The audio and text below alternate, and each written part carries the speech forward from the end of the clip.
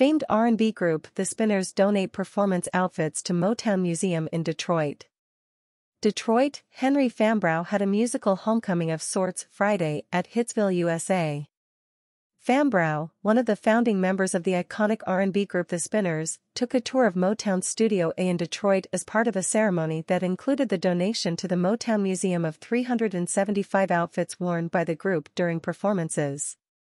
"It was a long time ago," Fambrough said of the 1960s, when he first walked into the studio. "I used to dream about this place." He told reporters that he had to convince his wife that the studio was where he was going for 3 a.m. rehearsals and recording sessions with other members of the group.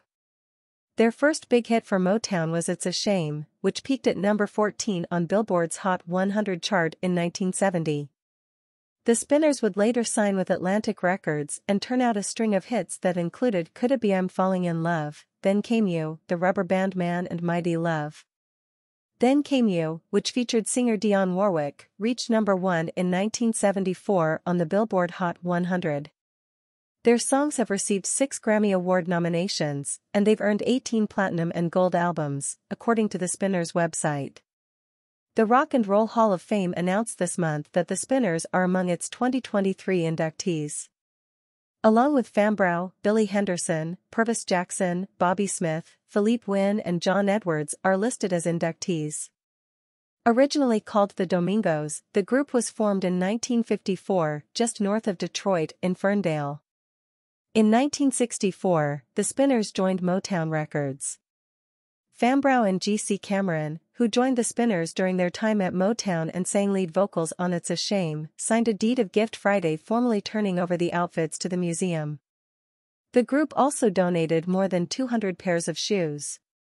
"It's of utmost importance for us to continue to grow our expansive collection and curate artifacts from Motown alumni who shaped the Motown legacy," said Robin Terry, Motown Museum Chair and Chief Executive.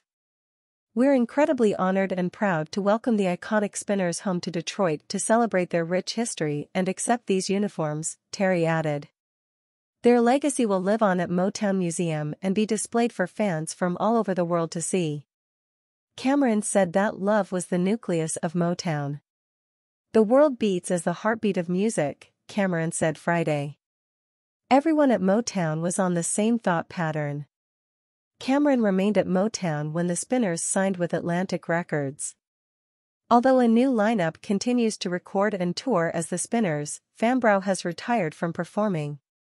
Berry Gordy Jr. founded Motown Records in 1959 and kick-started the careers of Smokey Robinson and the Miracles, the Supremes, the Temptations, the Four Tops, the Jackson 5, Stevie Wonder and others.